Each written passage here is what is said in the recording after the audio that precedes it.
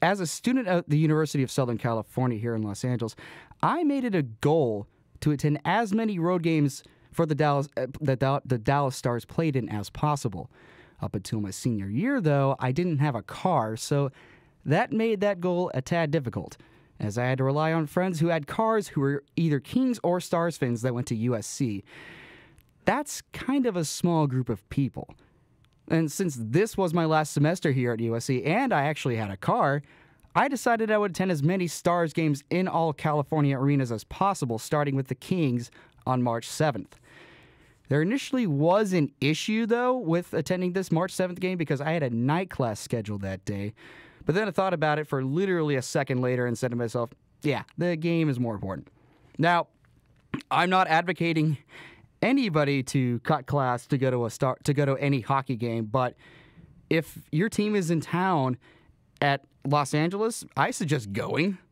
Now, that is me being a terrible influence on society. Anyway, one thing about Staples Center that I learned from my first Stars Kings game back in 2011 was that the 300 level seats aren't very good. The Staples Center's 100 and 200 level seats are built really close to each other, but the arena has 3 layers of box seats if you haven't been there. 3 layers of box seats between the 200s and 300s, and the 300 level seats are steeper than the rest of the arena seats.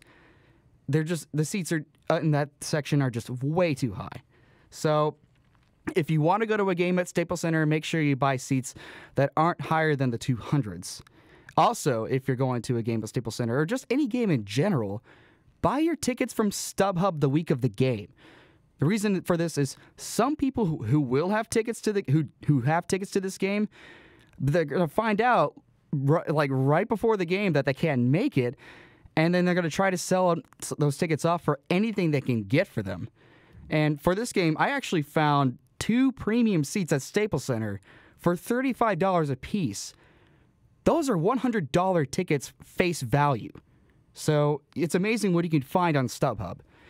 Now, if you want to find cheap parking if you have never been to a game at Staples Center, find a parking garage in downtown LA north of Staples Center, because the parking garages at LA Live tend to get a little pricey because they charge you by the hour that you're there. And also, parking north of Staples Center in the downtown area is generally a lot cheaper. And you're going to have to walk a little bit further, but you're going to find parking under $10.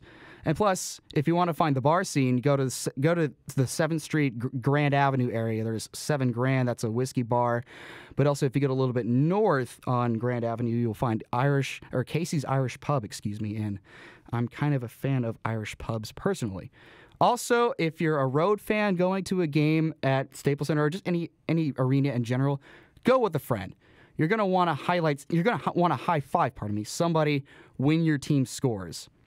Now, while I had a car this year, I actually didn't drive to Staples Center when I went to this game on March 7th. I did not drive to Staples Center because the LA Metro finally finished constructing last April, and it runs right by campus here, so I just jumped on that. Now, I also took a bunch of photos on this trip, but unfortunately those will not translate over the air, so I will not just talk about them other than the fact that I took pictures right in front of Wayne Gretzky statue and just the scene around LA Live. Anyway, so one thing that's very clear about Kings fans that I learned, actually, of course, I'm just joking here, Kings fans do not like Steve Ott, and guess whose jersey I have? Steve Ott's. When we got to the arena, there was actually only one way to get to the premium seats, which was interesting, because they blocked it off from the rest of the arena. I'll skip the boring part where we had to go through the VIP entrance, listen to some Kings fans trying to talk trash to us, and then walk down our own private concourse to our seats, where we discovered we had in-meal service. We paid $35 a piece for these seats. And once again, this is why StubHub is awesome. Now, the Staples Center, for some reason, really loves using lasers as part of their pregame presentation there. It's very extensive use of them. They have lasers shooting across the arena, all 4 corners of the arena. And they're bright green, too, which I'm not sure what that has to do with the Kings, but that's not my decision. That's not my opinion to matter.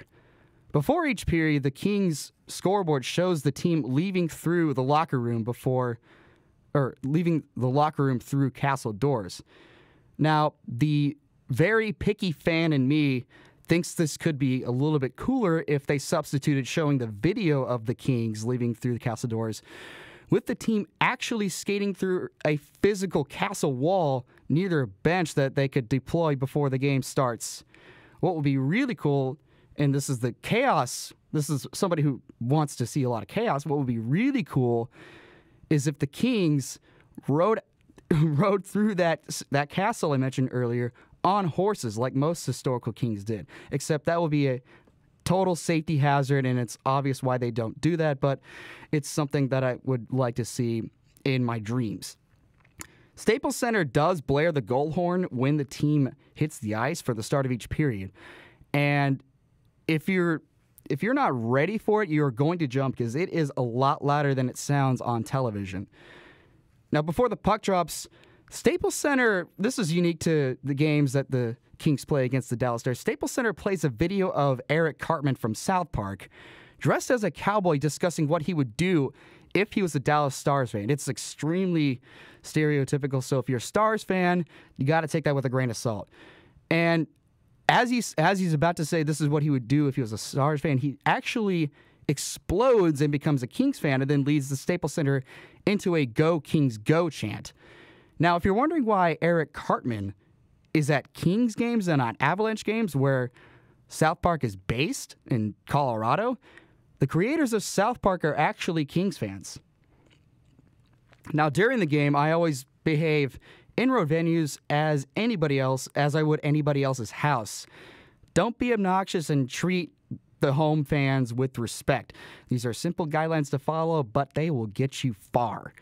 For the most part, Kings fans immediately around my friend and I, who I went with one friend, the Kings fans around us were pretty chill and actually conversed with us peacefully. And this has been true for every Kings game I've been to at Staples Center, and I'm hoping this trend continues when I go to future games. One particular fan, though, a few rows behind me, tried to get my attention by screaming some of the most unintelligible sounds that I've ever heard at my direction, but I never acknowledged him. Then that same fan started screaming at other people, so it was clear he had a little too much of Grandpa's old cough medicine before the game started. Now, when it comes to celebrating a goal in a road venue, it's extremely gratifying. Now, for Stars fans, it's one thing to be a Ducks or Sharks fan celebrating a goal at Staples Center because you will probably have a lot of friends with you to celebrate that goal. It's an entirely different and awesome feeling to be one of 30 Stars fans in the building standing up and cheering Jaromir Jagr scoring the first goal of the game. Except when Trevor Lewis shot the tying goal over Kari, that kind of sucked watching that as a Stars fan. The fans around me, though, however, didn't give me a hard time because I didn't talk trash to them when Jagr scored. I minded my own business with my friend. And usually, hopefully, when you mind your own business as a fan, the home fans won't bother you. The Kings really like the Addams Family theme for some reason, except the Kings fans add their own lyrics to it. During the gaps in the sound, the Kings fans yell in rhythm, "Stars suck," or whoever they're playing that night. As far as I know, I don't think those are the words to the Addams Family theme, but who am I to judge? I happen to be a pretty intense hockey watcher when I'm at an arena. And on this particular night, for some reason, I was just really intense, and I was leaning forward very far in my chair. A Kings fan behind me noticed this and said something along the lines of, "Dude, you are way too intense for this game. It's a 1-1 tie. You've got to relax." Yeah, he was right. First intermission was a tad interesting, let's just say that. There were two guys who were given shirts that were frozen solid, and there was a contest between the two of them to see who could free the shirt from the ice and put it on before the other guy to win a Toyota, meaning they were shirtless on the ice trying to break free a shirt that was frozen solid and then trying to put it on. It was quite a spectacle. There was the guy who did win that contest was a little too drunk, and unfortunately the arena the arena staffers put a microphone in front of his face, and when they asked him how he felt about winning, he yelled, "Bleep yeah," very loudly into the mic, prompting every child in the arena to probably ask their parents what that word meant. And everybody watching this guy try to break the shirt just knew he was hammered because his movements weren't smooth at all. I can't say I'm surprised that he ended up cussing when he was through from winning a new car. The Kings do not have many banners hanging from their side of Staples Center, but the championship banner for the Stanley Cup they won last year is actually fluttering around like a sail. That's because the Kings put a fan above the banner so it stands out more than the rest of their banners. Now, during the second intermission, I actually stayed in my seat during the first intermission just to try to relax myself. During the second period, the Staples Center honored the hero of the game during the second period. That night, it was Corporal William Cushenberry. I apologize if I mispronounced your name. Thank you for your service. This brought an obligatory and well-deserved standing ovation from the entire arena. During a commercial break, though, the arena featured Dustin Penner answering this or that questions about Los Angeles. When the question USC or UCLA popped up on the screen, it seemed like the entire arena was yelling USC. I don't know. It may have just been me yelling over everybody else. I'm not exactly sure, but Penner answered correctly. He said USC, which prompted some of the loudest cheers heard in the building that entire game. Stompin' Tom Connors, I talked about him in my show last month. He had passed away the day before this game, and a lot of arenas in the NHL were paying tribute to him by playing the hockey song. The arena wanted everybody to sing along to the song and even displayed the cool lyrics on the screen. And despite that, I was only one of two people in my section who knew what the song was as I used it to open this show. And then right after that, Jeff Carter scored and the Kings were up 2-1. So that, again, wasn't fun to watch. The scoreboard during the goal celebrations is rather interesting. It briefly stops showing the player who scored, and then it cuts to a random clip of wherever they could find these clips, probably somewhere on Google, of people either dancing or celebrating. The first one they showed was just a random kid high-fiving a line of people. This particular one, I think it was somebody at a ping pong game dancing and celebrating after winning a point. But either way, it's kind of a funny thing to watch, and it's something that I haven't really seen in any other arena that I've been to. And because, once again, I did not establish right away that I was an obnoxious fan, there wasn't much heckling from the fans immediately surrounding me. And this made watching the Stars trail a little more bearable. And since it's a Kings game, they need more Cartman, and they put him up on the screen yet again. This time, this was a new animation because of what happened last June when the Kings won the Stanley Cup. Cartman came out of the Stanley Cup and led another "Go Kings Go" chant. And somehow, the Dallas Stars power play was really good that game. Cody Eakin's goal, when he skated past the defense and then put a back end over Jonathan Quick, was a very, very nice goal.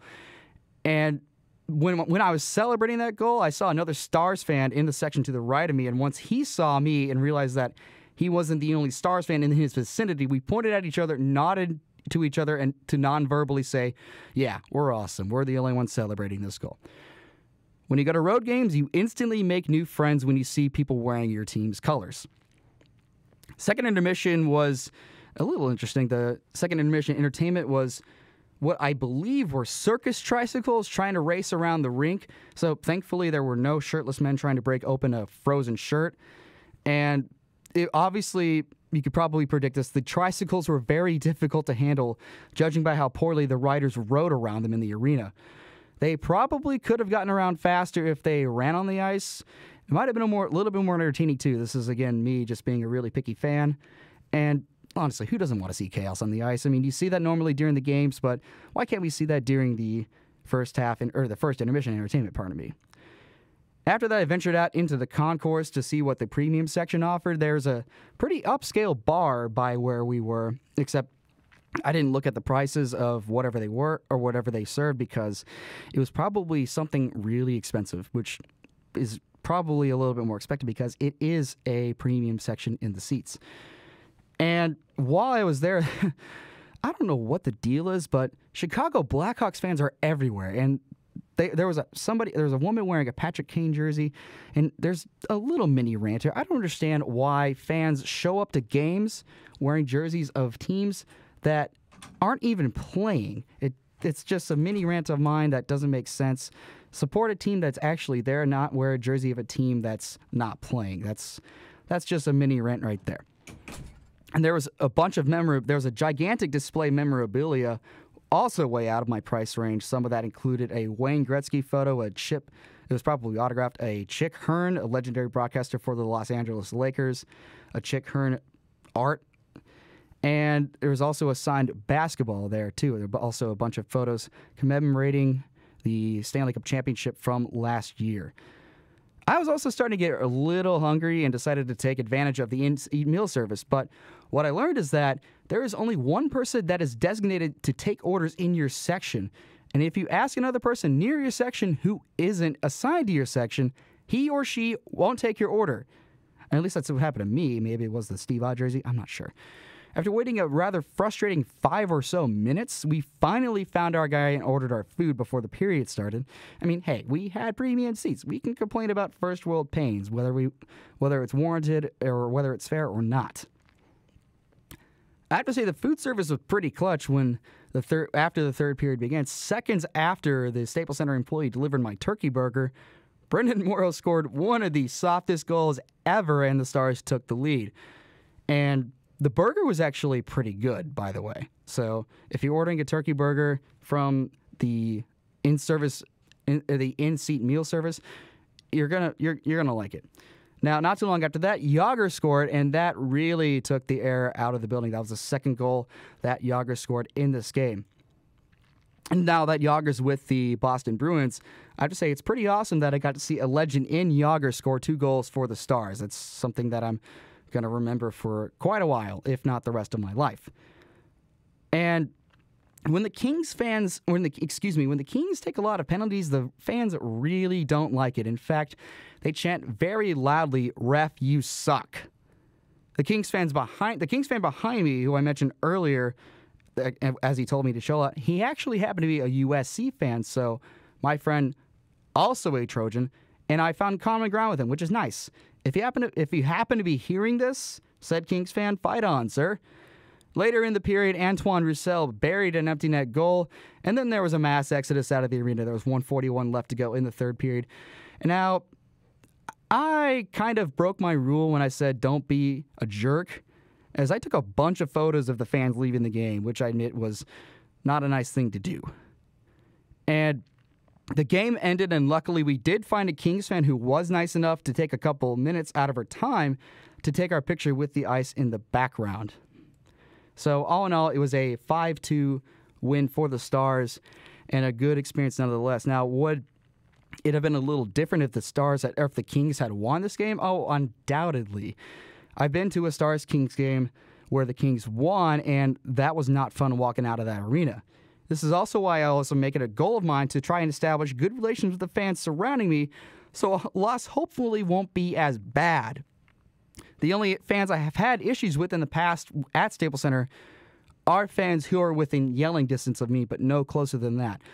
Other than that, overall, I've had pretty decent experiences at Staples Center. Coming up next, what is it like to go to a game at Honda Center as a road fan? You were listening to KXSC, always on the air at 1560 AM radio, on the web at kxsc.org, and on your smartphone on the TuneIn radio app. We will be right back.